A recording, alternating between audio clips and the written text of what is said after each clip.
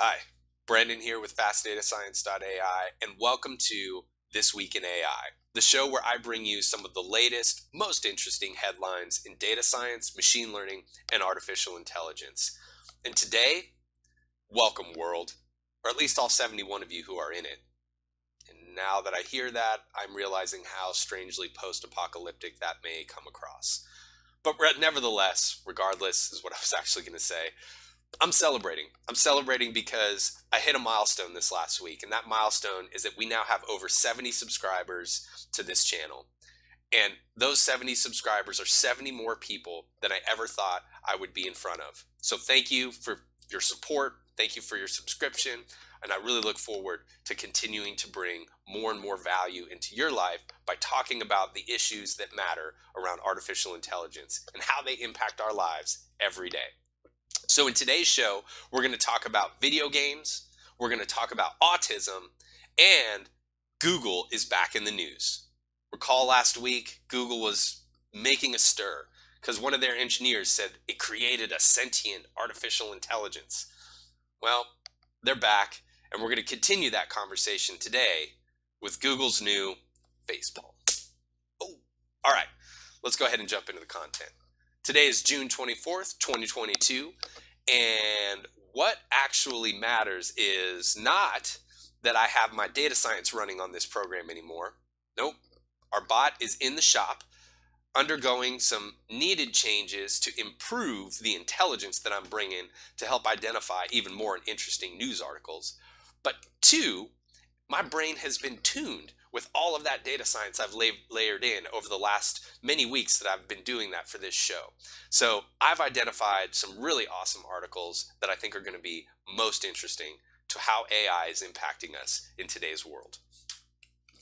All right, so the first article is how machine learning AI is going to change gaming forever. See, when I first read this article, I'm not a big gamer, but I thought in my mind, like, surely, Microsoft is embedding artificial intelligence into some of the games that it's producing. That must be the case. Well, this article actually turns out to explain how that's largely not the case. In fact, most non-player characters or NPCs from games have been rule-based, if not all, actually. What does that mean? That means that pretty tricky programmers have figured out a series of rules that are contained in the context of a video game story that provide you, the video game player, with an experience with those NPCs that in some cases can feel mildly intelligent, almost like there is some kind of simplistic AI under the covers. And even the storylines sometimes feel dynamic, like they're adjusting to what we're doing. But all of that really is just a complex set of tricky programming rules. None of it is really based off of artificial intelligence, which means probabilistic models that probabilistically determine what might happen in a video game, or what you might see, or what you might experience. So this article actually starts to tackle what that future of video gaming could look like. Are large language models going to be made available to those non-player characters so that now they're generating responses that are actually not explicitly programmed into the video game? In other words, the programmers won't even know what those responses could be. They'll be dependent on how you, the player, actually interacts with them. Or even more interesting, what if the actual video game and its storyline could dynamically change by creating new characters? Consider this. DALL-E, the famous language to image model that was produced by OpenAI. Well, what if there was a way to embed DALL-E into a video game to create new characters that you could then interact with? For example, maybe you come up with an idea in talking to a non-player character in the context of a video game, and you ask about some strange monster that doesn't actually exist in the game. And maybe DALL-E conjures up this monster. And now we have a new interaction in our video game, an entirely different video game, a dynamic video game. Whether or not that's actually feasible is still yet to be seen. Nevertheless, super cool. And this article actually starts to suggest that there are some models, some artificially intelligent models like DALL-E or like GPT-3 or like Lambda, which Google is fairly well known for at this point. But these things may actually form some of the basis for more dynamic gameplay going into the future. Really interesting. We'll have to see what happens next. but I'd like to learn more about some of those dynamic video games. All right, let's talk about the next article. Artificial neural networks model facial processing in autism. Okay, so let's hold on and unpack this article a little bit more detail because this sounds really interesting. So let's jump in and figure out what's going on here. So the article describes how autism is associated with poor emotion recognition. This is something that we've known for a very long time. It's one of the key defining features and how doctors actually help diagnose individuals, particularly young children, who may be autistic or on the spectrum. Researchers have identified two possible areas in the brain that may be responsible for this poor emotion recognition. One is an area in the IT sort of temporal region of the brain. Oh, man, I'm really digging back into my old psychology sort of studies to remember parts of the brain. But this part of the temporal cortex is involved in facial processing. Another part of the brain that's responsible for processing emotion is the amygdala. And researchers really don't know, they're sort of out on which of these brain areas is more important in affecting an autistic person's ability to recognize emotions. Until now. So researchers in this article used artificial neural networks to model both autistic and neurotypical patients. What does that mean? So here's what it means from a data scientist perspective. They took patients who were autistic and what we call neurotypical. They had them perform a facial recognition task of faces that vary like this. All right, where actually they're on a spectrum of fear and happiness. And actually looking at this face, it might be kind of hard to tell whether or not she's scared or happy or somewhere in between. Nevertheless, what the researchers did was they had people perform these tasks. Then what they did was they trained an artificial neural network, or actually a series of different artificial neural networks, to identify how that artificial neural network would make a distinction between happy or fearful emotion in the images. The original model they built actually performed more consistent with what the neurotypical participants perform like. In order to then further study what might be happening in the neural model, the researchers started to affect the different layers of the neural network by changing them, either removing them or changing some of their parameters. What they found was where they saw the biggest impact on the network's performance that made the network start to perform more like an autistic individual than a neurotypical individual was whenever they started affecting the last layer of the network. If you understand how the brain works, the brain is organized from sort of primitive areas of the brain, lower level areas like the amygdala, that stack on top of each other to more neocortical regions of the brain, like our temporal region that's responsible for processing faces. What this suggests in this research is that those temporal facial processing regions may actually be more important for our ability to actually classify or recognize different emotions in people. And they have discovered this, or at least they've gotten some evidence of this through these artificial neural networks. They then follow this up. I mean, this gets even cooler. They follow this up and they build additional neural networks to model the performance of one type of person over the other. So they build two separate networks. One performs like an autistic person, the other performs like a neurotypical person. Then they compare the weights of the models. And what they found was that the weights of the autistic model that was more representative of how an autistic person may perform in this facial recognition task or emotion recognition task, that those weights actually were weaker on average than the weights of the neurotypical model. So the neurotypical model had stronger activation and inhibition weights, positive and negative weights in the neural net that they had built. This suggests that the overall network of autistic brains has more noise throughout. That is, neurons have trouble coordinating around whether or not making a decision on a face being happy or fearful. What I love about this article, I mean, it's super fascinating. What I love about this is it actually shows us how we can use our relationship with neural nets and the brain to inform our understanding of both.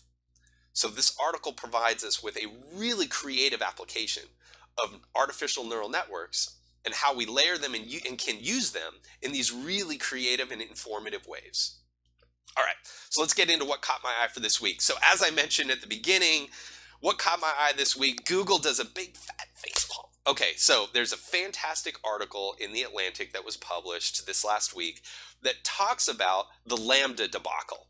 So if you recall from last week, Lambda actually got in the news because some engineer at Google had a conversation with Lambda, this large language model, and that conversation resulted in a conclusion from that engineer, presumably a very smart person, although has some really quirky background, that actually that language model might be sentient, right? Because it was saying things like, I like to meditate, or yeah, I'm worried about getting turned off. And, that seemed like novel, kind of self-aware conversation.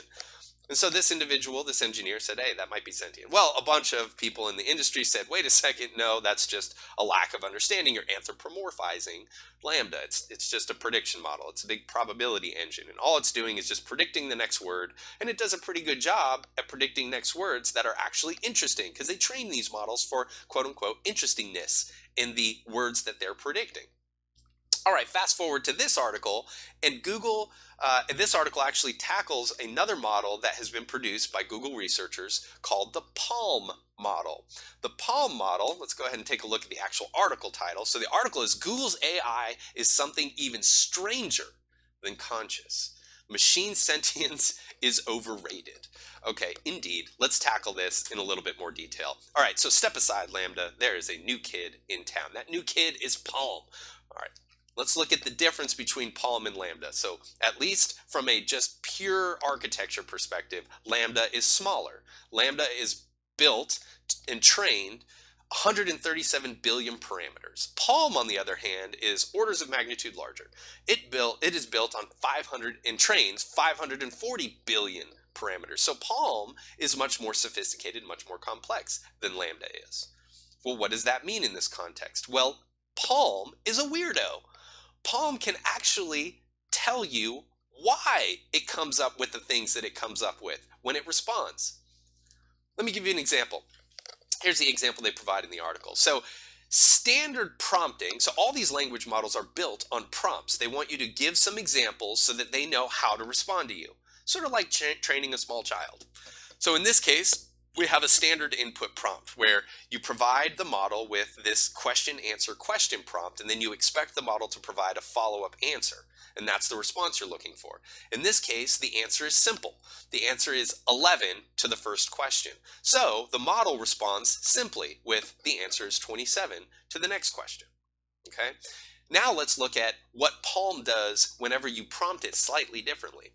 Whenever you prompt PaLM with a slightly more informative, reasoned response, reasoned answer, so in this case the answer is Roger started with 5 balls, 2 cans of 3 tennis balls, each is 6 tennis balls, so 5 plus 6 equals 11, the answer is 11. It's telling you how it came to its conclusion. Well, when you do that, then the model actually emulates that reasoning. So the model then understands that you're providing a reason, and it wants you to, that you're asking it to provide you with a reason, and so it does. It says, here is my reasoning. The cafeteria had 23 apples originally. They used 20 to make lunch, so they had 23 minus 20, which equals 3. They bought 6 more apples, so they have 3 plus 6 equals 9. The answer is 9. It reasons. PaLM is weird because it reasons. And guess what? Researchers don't actually know why it reasons like this. This was kind of a surprise discovery. Now, the researchers that was interviewed for this particular article goes on to explain that, look, this is not evidence that artificial intelligence is sentient because these models fundamentally are just asked to predict the next word. That's all. How they generate those predictions is dependent on how it was trained. PaLM was trained in a way so that it actually can reason in ways that are surprising to these researchers. It is those surprise discoveries that create some allure and mysticism around artificial intelligence. But at the end of the day, we shouldn't sort of disregard what it's actually doing. It's responding to a prompt. So I actually got into a pretty deep, detailed conversation with my dad the other day about what it means to be artificially intelligent. And at the end of the day, agency is really important. And what's likely not the case with any of these models, Lambda or PaLM, is that these models are not operating unless they're being asked to operate. That is, they require some command in order to do something. They don't just conjure up activity and generate responses when nothing is prompting them. That would be evidence of sentience in my mind. I think I agree. So what's interesting here is that these models are producing surprising results, but we need to be careful not to anthropomorphize those results. What we do need to do is better understand them so that when we release them into the public in products, we understand what the impacts could be. This article also highlights one of the main issues that I think is involved whenever we think about interacting with these very sophisticated language models. And that is that we as humans, particularly if we're not researchers or if we're not, if we don't understand what happens with artificial intelligence models under the covers and how they're trained, we might come to the conclusion, in fact, a large number of us might come to the conclusion that these things are actually sentient, right? That they actually have some agency. And that's a problem. Ethically, as well as, in terms of other sort of, applications, we could see how this could be a really big problem. So what I would recommend is let us not be too mysticized by these things being potentially alive, because remember, they still require compute and they still require a response to generate that compute that generates some output, right? Instead, what we should do is we should ask, how are all of these very complex models with 540 billion parameters producing things that are surprising to us? Is it a window into some form of primitive brain processing? I think the last article we just covered on autism may suggest that indeed there are some correlates that we can maybe learn from in these large language models for how our brain works. But lest we forget, let's not assume that these things are actually now aware. Artificial consciousness and consciousness in and of itself, even the term understanding, are all very elusive and hard for us to define. We don't even really know what they are. So it would be really more impossible for us to say that something else is conscious when we've built it, we've created it with computers that have a limited sort of physics, and they require inputs in order to generate outputs. And that's really the only mechanism that drives their ability to respond. So with that in mind, really interesting research, lots more to come, and I'm sure we're going to hear a lot more about this in the future. But please, I'd love to hear your thoughts. Comment. Let me know what you think about artificial consciousness and whether or not there's any merit to the argument that these models may be emulating something like consciousness. I don't know. Probably not, though. My understanding of these things is absolutely not. But I'd really be interested to engage in the conversation. So with that, here are the links. I will also provide these in the comments. Share this show, subscribe, talk about it, let people know I am bringing you information, understandable, really cool in the AI DSML space. I look forward to next week. Have a wonderful, wonderful weekend. Bye, everybody.